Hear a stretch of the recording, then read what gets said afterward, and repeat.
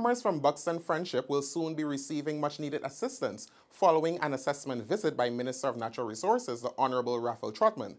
The visit follows a request made by farmers who are experiencing difficulties.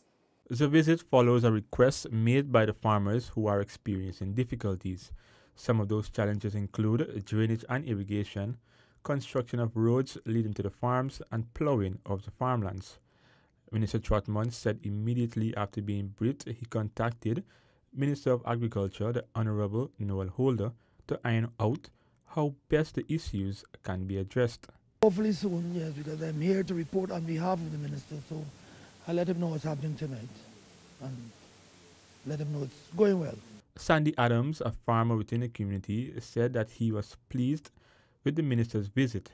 Describing it as fruitful, Adams said it allowed himself and fellow farmers to share some of the plans they have for the development of their farms. We had a meeting last week with a chat with him, and he promised that he would come out, and we're pleased that he come back and show me that he's interested about to get the project going.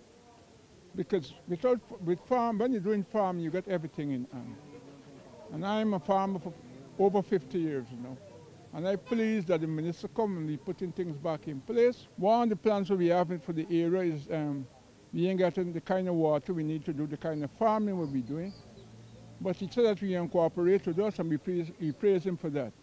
Additionally, Minister Trotman also donated farming tools to the community's primary school. That too was a request made by the teachers of the school to assist in getting the school's garden up and running. Isaiah Braffett for InfoHub.